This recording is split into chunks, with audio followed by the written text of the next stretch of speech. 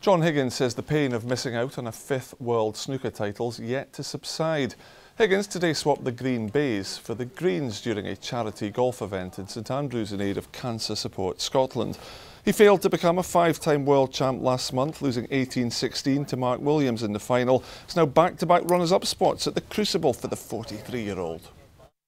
Has the pain of that subsided? Oh, not really, no.